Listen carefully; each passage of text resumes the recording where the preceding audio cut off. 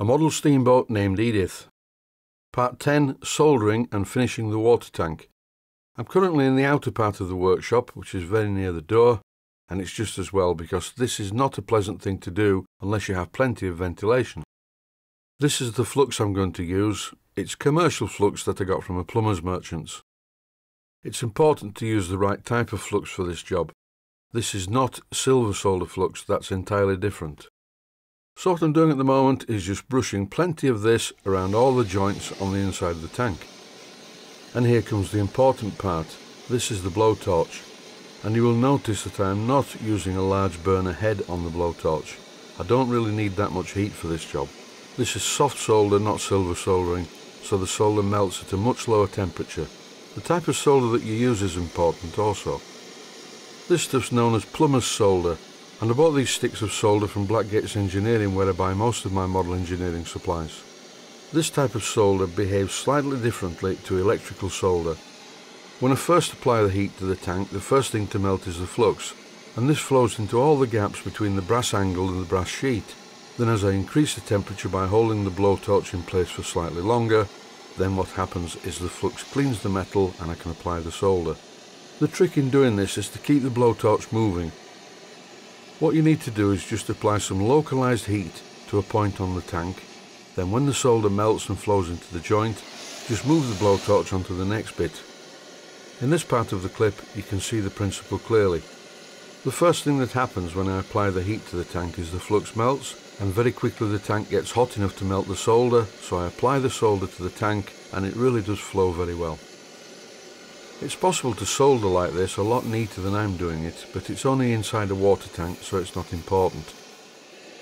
This is a good tip and it's fairly essential. The brush that I used to apply the flux in the first place is in a water pot at the side of the bench, and here I'm using the brush to smooth out the solder. And also this brush removes some of the burnt flux from the work. At the left hand side of the tank on the bench you can see a plastic pot with the brush in it, and I keep the brush in this pot of water just to keep it cool, so that when I use it on the work, the bristles last a bit longer. And I'd better just mention that the brush that you need to use for this job needs to be a bristle type brush, not one of the modern ones that use plastic bristles. They would just melt and you would have a sticky mess inside the tank, which is not really what you need. Depending upon how well the tank was made in the first place and how closely together the panels were fitted, you may find that a lot of the solder starts to run out of the sides and the corners onto the floor. You may also find that for some inexplicable reason, when doing this job, your feet do start to get hot. By careful control of the blowtorch and keeping it moving, you will find that the solder sticks to the metal okay, and if you continue applying the solder with the heat removed, suddenly the solder takes on a plastic consistency, and this is very good for gap filling. If you overheat the work, a lot of bad things are going to happen. The first thing that's going to happen is the tank will distort. The second thing that's going to happen is the flux will turn black, and a lot of the solder will fall straight through the joints onto the floor just where your feet are, and that explains why your feet suddenly become quite warm. In this clip the tank is upside down and you can see that there's a drip. It's not a drip anymore because it's the wrong way up. So here I'm heating the pointed drip just to remove it. Once it's melted, I use the brush to brush it off the metal. And in this clip I'm illustrating what happens if you put the brush into the flame. The bristles start to disappear fairly rapidly, so it's a good job that it's wet in the first place. At this stage I'm just having a bit of a play. I'm using some electrical solder. Electrical solder usually has the flux in a resin type core, and it works perfectly well. It fills the gap, no problem at all, but it's not as good for jobs like this as proper plumber's solder. And once again, removing the brush from the water pot, I use it to clean away the flux residue. The next thing to do before you go any further is to let the work cool completely. And after you can easily pick up the tank by hand, it's time to carefully place it in the acid bath.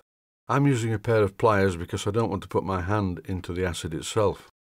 The tank floated for a while, surprisingly, but it soon sank to the bottom because the acid was coming in through the two water unions. There it goes.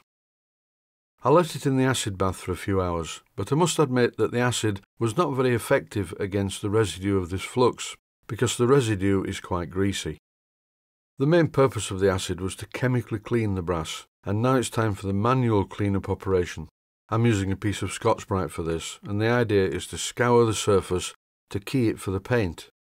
Before I did this though, I took it into the garden and I used the hosepipe to blast off what little was remaining of the flux inside the tank. I had contemplated using the dishwasher in the house, but owing to the fact that this is lead solder, I didn't think that was too smart an idea. 2 or 3 of the holes around the top got blocked up with solder, so I drilled them out, rethreaded them, and in this clip I'm fixing the top in place using some 8BA dome head bolts, or machine screws, whatever you wish to call them. I haven't used any sealant underneath the lid, because the tank's not going to be filled right to the top anyway. And for the viewers who wrote in, concerned about the water sloshing about in the tank, please be aware this is not an ocean-going vessel and it's not going to be going round Cape Horn anytime soon. This is the water bypass pipe, and it's to allow the water to return to the tank if it's not been pumped into the boiler. More about this in future episodes. With the top in place, I'm using the piece of Scotch-Brite to scratch the surface all over. I'm now going to paint it. Time for a top tip. It's a good idea to make one of these. All it is a piece of plywood with 4 panel pins hammered into it, and you can see what it's used for, and the logic being that the paint will of course stick to the tips of the 4 panel pins, but it's not the end of the world. I use it like this. Paint the underside first, place the painted surface on the 4 panel pins. There's minimum marking of the paint, and it allows the paint underneath to dry without sticking to anything. This first very thin coat of paint is Precision Paint's etch primer, and if you read the instructions it says, do not spray too heavily, you need to see the metal through the paint.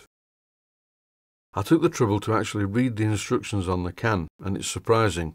It said that, make sure you can see the metal through the paint, only apply a thin coating and allow 24 hours before overcoating. So 24 hours later, I sprayed it with the satin black top coat. This is not very expensive paint and you can get it at most DIY outlets in England. I think it's okay, it sprays on very well and gives a good finish. And don't forget, when painting, the general rule is several thin ones are far better than one thick one. And that statement refers to coats of paint, not girlfriends. So once I've painted the bottom, and that's not a girlfriend joke either, I can turn the tank over onto the 4 pins which supports it and allows the paint to dry underneath, and I can commence the painting of the sides and the top. It's very difficult to stop yourself from spraying too much paint onto components, but fight the urge and back off. Otherwise you're very likely to get drips and runs and sags which look very unsightly. Here's a shot of the paint that I'm using, and it really is okay. So what I'm doing is painting part of the tank, rotating the whole thing, painting the next side, and so on and so forth, although really I'm doing this for the video. I should leave it slightly longer for the paint to dry in between coats. I'm going to conclude this episode with some serious health and safety warnings. When using lead solder, please be aware that this actually contains lead and lead is poisonous. And also, when soft soldering as shown in the video, make sure you do it in a very well ventilated area. In this video I'm showing the outer part of my workshop, which is 6 feet away from an open garage door. And also, when spray painting or painting generally, make sure you do that in a well ventilated area. Personal protective equipment, PPE, should always be worn. It's all common sense really. And on that note, I'd like to say thanks for watching, and I hope you found it useful.